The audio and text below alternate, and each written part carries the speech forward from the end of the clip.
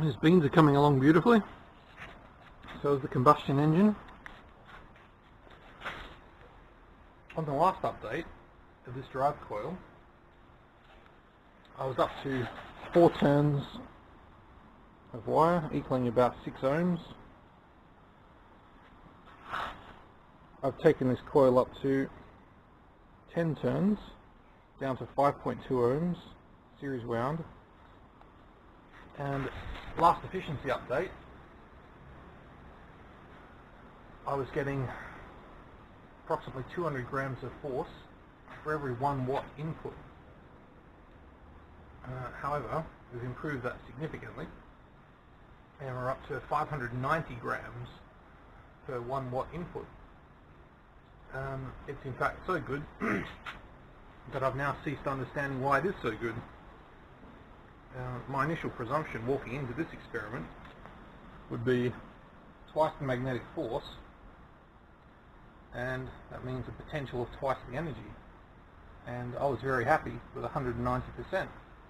Makes sense, considering my gaps and tolerances are extremely tight and the magnetic core's in full saturation after having run 40 odd experiments.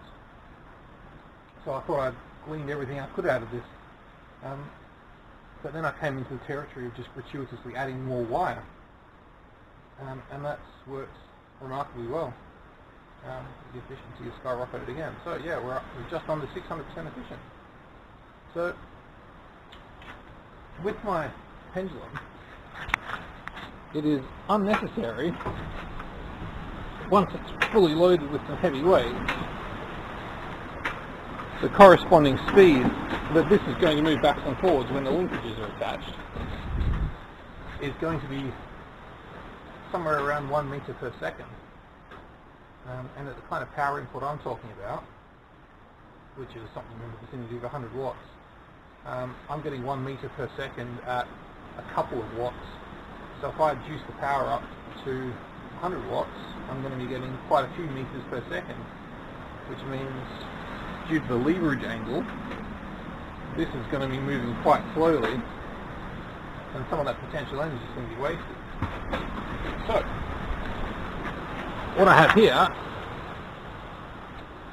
is a very long 5 centimeter thick steel bar, and I'm going to see how long I can increase this so I can improve the leverage angle, move it upwards, and have greater power coming through. In theory, it should work really well. However, the only concern is how much efficiency do you lose, and I know you lose quite a bit by moving the magnets further apart.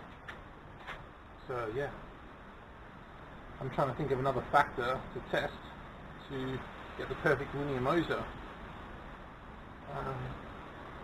Somewhat of a claim I've already made.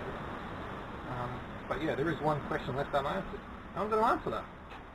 So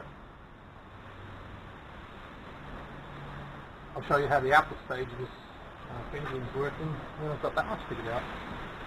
So yeah, plenty more to come.